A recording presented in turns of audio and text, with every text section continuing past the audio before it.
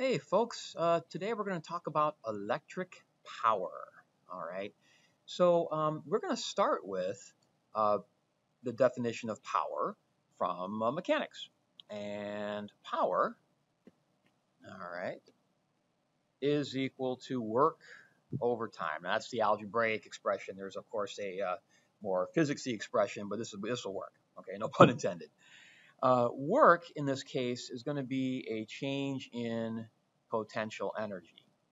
Okay, now for instance, if something's falling, like a pencil is falling, the work done is the work done by gravity, and that's negative the change in potential energy. Now here, I'm just worried about the magnitude, not the sign. All right, so for charge, change in potential energy is Q delta V. That's from our previous units. And then we still have time here. But what's Q divided by time? Well, that's current. Okay, and I'm going to kind of eliminate the delta there. It's implied. Whenever you have a voltage, in this case, it's implied it's a delta V. So electric power is equal to current times voltage. Okay, so that's one version of it. Power is measured in watts. So like a 100-watt light bulb or something like that. Current needs to be measured in amps to use this equation, and potential is measured in volts. Okay, so a watt is equivalent to an amp times a volt. Now, there are other versions of this, because if we use Ohm's law, you can use V equals IR. You can do some substituting. So like, for instance, if I get rid of the V in the power equation, you would get I squared times R. If I were to eliminate the I in the equation, which is V over R, you get V squared over R. So you can use any one of those three versions of the power equation to calculate the power of something. It just depends on what they give you. So for a simple example to start with, let's say you have a 12-volt car battery. So that's the symbol for that, 12 volts. And let's say you hook it up to a resistor, let's say a light bulb, that is 6 ohms. Okay. So things that we can calculate. All right, so what power is being dissipated by the battery? Let's start with that. So in order to do that, in this case, I've got the V and the R, so I could use the V squared over R. But just for kicks, let's go ahead and calculate I. There's going to be current flowing.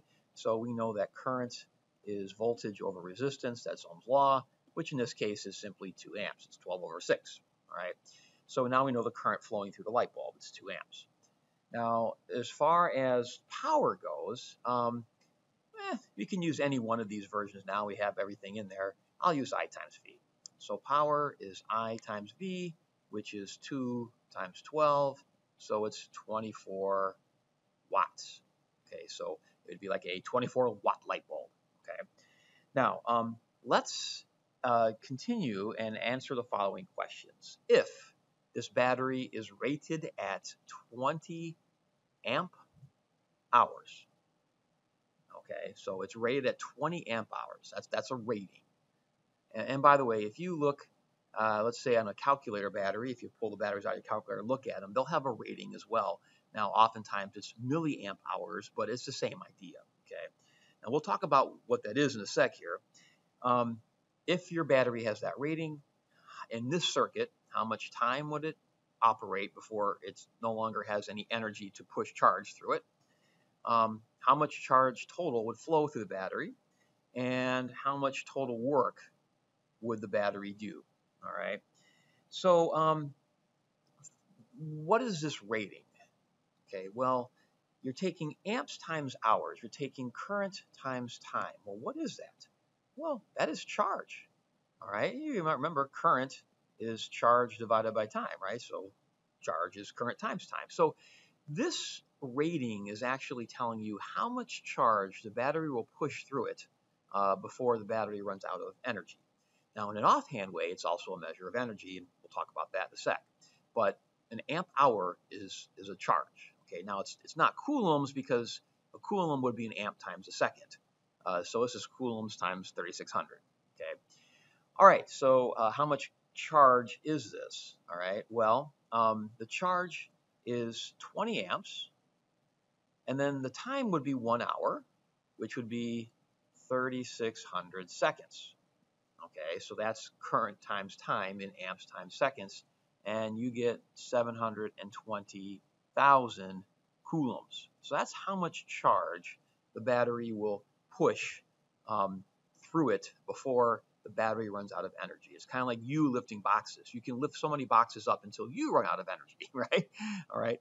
Now, the time that the battery will operate for. So there's a couple ways to do that. One way is very simple. We are drawing 2 amps of current. The battery is rated at 20 amp hours. Okay. So if we do 20 amp hours, well, that equals 2 amps times how many hours? Well, the time would be 10 hours, which would also be 36,000 seconds. All right, so that's your time that the battery will operate for before it runs out of juice, okay, as we say. And by the way, when we say a battery runs out of juice, it's not running out of charge. This battery's net charge is always 0, okay? What the battery is running out of is energy, okay? Just like if you're lifting boxes up. If you run out of energy, you don't run out of boxes, you run out of energy, calories to do the work. Well, the battery is running out of joules to do the work to push these charges through it. Okay. Now, the work done by the battery. So there's a couple ways to do this. Okay. So one is to use power is work divided by time. So work is power times time. The power is 24 watts. And the time is 36,000 seconds. And if you multiply those out, I didn't do that ahead of time, so you'll give me 1 second. I get a big number, 864,000 joules. Okay. Another way to do this, though, would be to take Q times delta V. Okay. The charge was 720,000. Okay. And delta V was 12. Oh, did I miss a 0 on this? Oh, I don't think I did miss a 0. Wait, hold on 1 second. 24 times 36,000. Oh, okay. I think I missed a 0 on this. Hold on. Let me just do this. 720. Or did I add a 0 to that? I shouldn't have. Oh, over here I add a 0. Okay, this should be 72,000 coulombs. I apologize. So that's 72,000 coulombs. So let's take 1 0 off of this. Pardon my math error here, because they should be the same number. Okay, so if I do 72,000 times 12, we get the same number, 864,000 joules. So you can use either way to find the work. Most of the time when we're doing circuits, though, we're going to use the first method, just typical. Okay. Now, one last thing I'll mention in this example. Conceptually, what's happening here? Okay, so here's the idea. The battery has stored energy. All right, just like you have calories, the battery has a similar thing. It has stored energy. Okay. Now we're going to pretend it's positive charges flowing, even though we know better. So if we're pretending positive charges flow, they're going to flow clockwise through the circuit. Okay. So here's the idea. Remember our analogy from the previous discussion. The battery is like a chairlift on a ski resort. The battery gives the skiers, and the positive charges, those flowing charges are the skiers. The battery gives the skiers energy. Okay, it gives them potential energy. Now, if it was a ski slope, it would be gravitational potential energy. In this case, the battery gives the charges electric potential energy. Okay. As the charges flow through the circuit, they go through the resistor or the headlight or the windshield wiper or whatever. Okay. They then lose that potential energy. So much like skiers skiing down a slope, if a skier is skiing down a slope, their gravitational potential energy is turning into kinetic energy, but eventually all that kinetic energy turns into heat. You lose it due to friction, and when you stop, you lose all that energy due to heat. The same thing happens here. You lose energy due to heat. Now, if it's a headlight, you're going to lose a little bit of energy as light, but even that light, when it hits something, will turn to heat anyway. Same thing with like a windshield wiper. The energy is turning into a little bit of kinetic energy in the windshield wipers, but as they wipe the windshield off, even that energy turns into heat. For like a radio, let's say it's a radio plugged in. You get mostly heat. You get a little bit of sound energy, okay? But even that sound energy, as it travels through the air and hits stuff, it turns into heat as well. So in essence, all the electrical potential energy that the charges gained when they went through the battery, they lose as heat. Power is the rate at which that electrical potential energy is turning into heat. don't forget, power is work divided by time.